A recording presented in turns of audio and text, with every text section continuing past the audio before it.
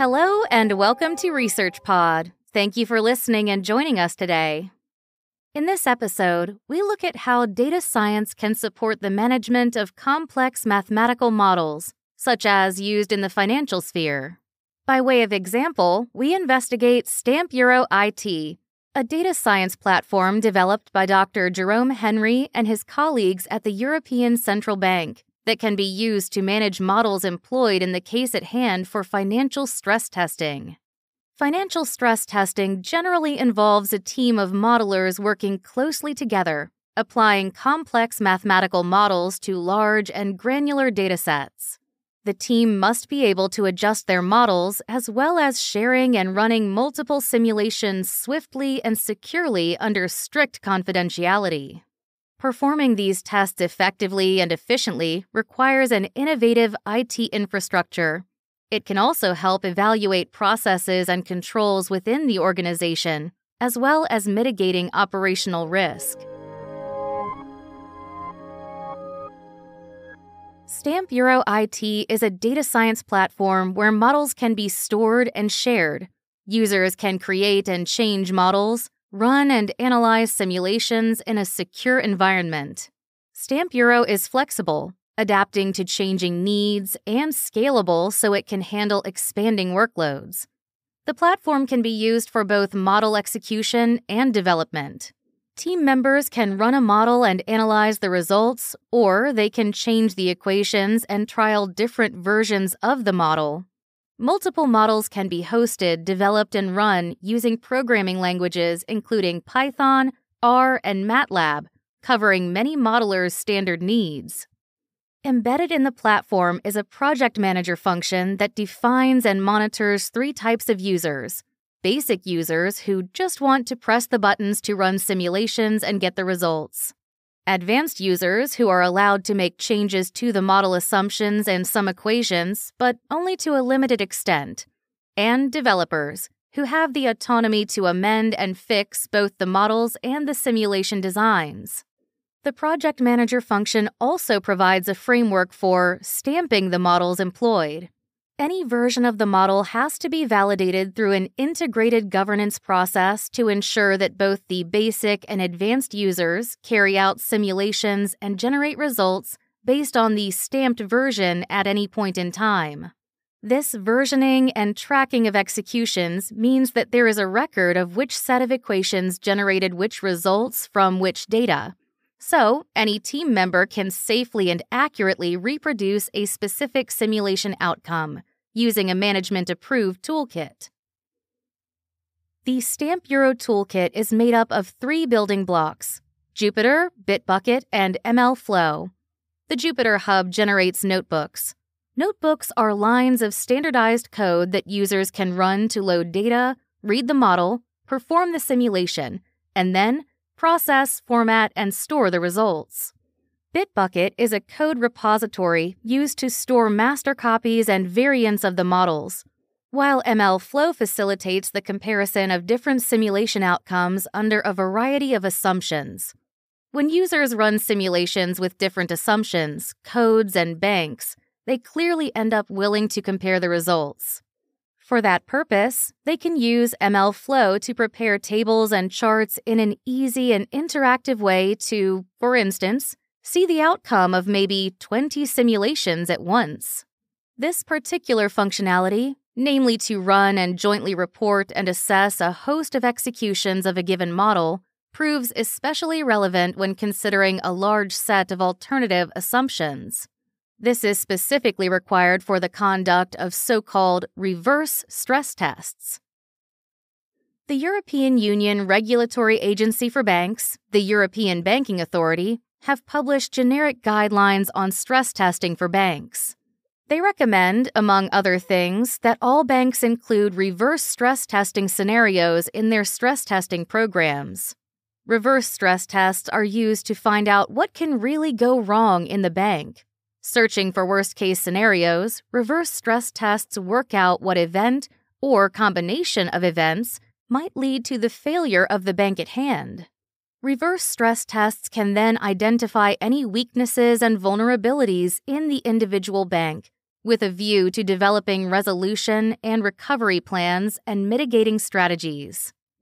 In contrast, there is no commonly accepted macroprudential approach to reverse stress testing for the whole banking sector. This prompted Dr. Henry to investigate how a macroprudential reverse stress test could in effect be defined and performed for a system of banks. His recent publications demonstrate how a platform such as Stamp Euro IT is particularly suitable for computation-intensive applications, such as macroprudential reverse stress testing. Considering the whole system is key to adapting the concept from micro to macro. Simply combining individual banks' results will provide system-wide results in regular stress tests, such as EBA or ECB ones. But this is not feasible for reverse stress testing.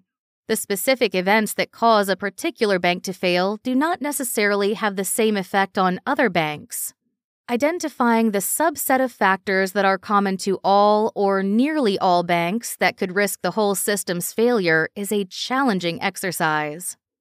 Conducting a reverse stress test on a macroprudential level for a system of banks involves complex processes and a suitable model. But given the model and the Stamp Euro IT toolkit, the user can experiment with numerous scenarios.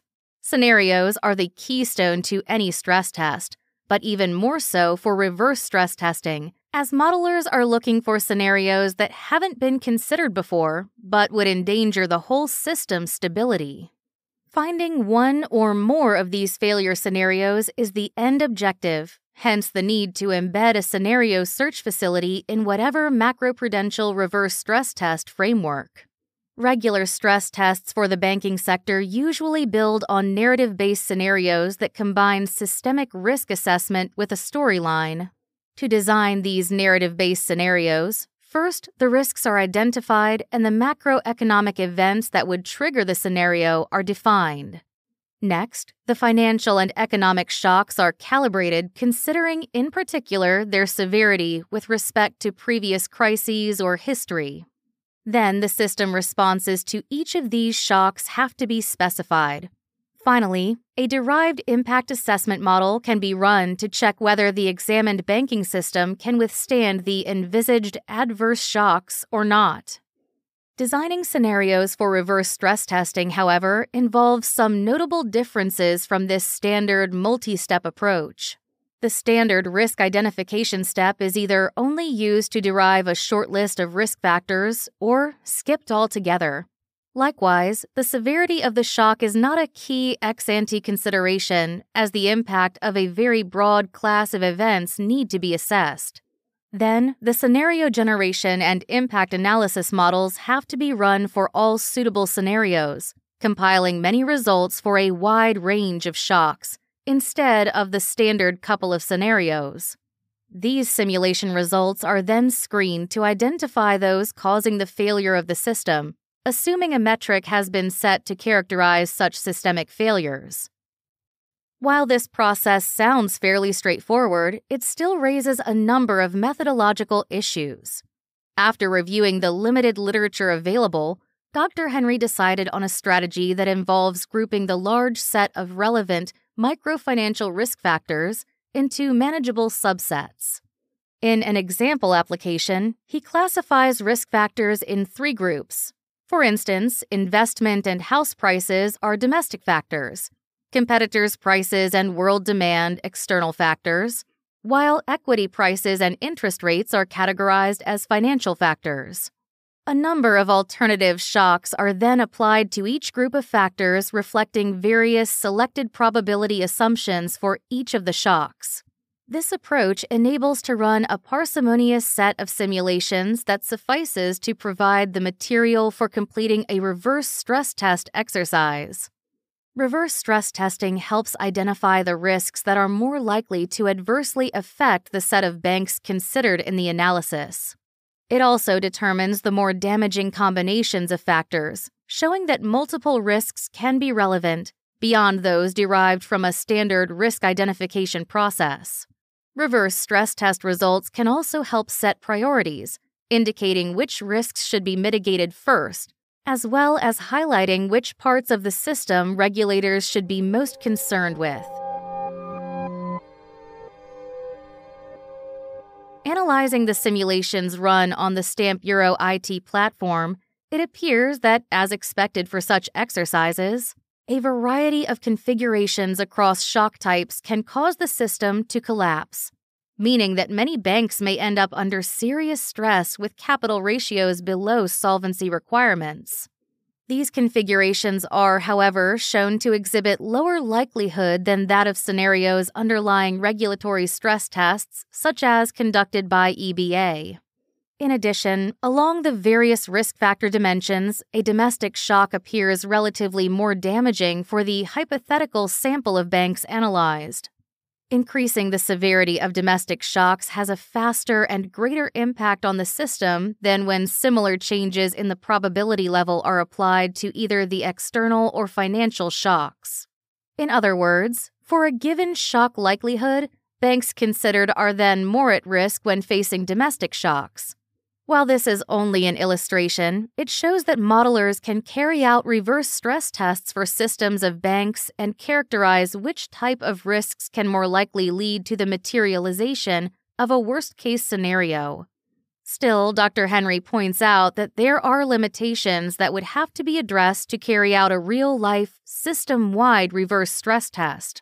For example, the illustration had only 3 groups of factors. In reality, there would be many more.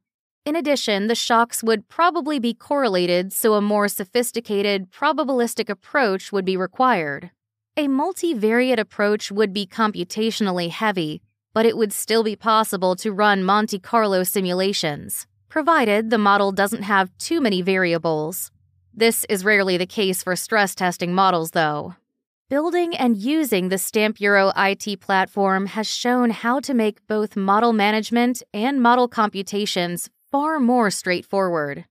It has opened up opportunities to carry out demanding simulations and proven its suitability for complex and computationally intensive tasks, such as reverse stress testing. Moving forward, further developments in the field can take inspiration from this work, considering, for instance, extensions of the IT setup to a cloud-based instance with the ECB virtual lab, as well as, on the modeling side, generalizing the search for worst-case scenarios in macrofinancial stress testing. That's all for this episode. Thanks for listening. Links to the original research can be found in the show notes for this episode, and stay subscribed to ResearchPod for more of the latest science. See you again soon.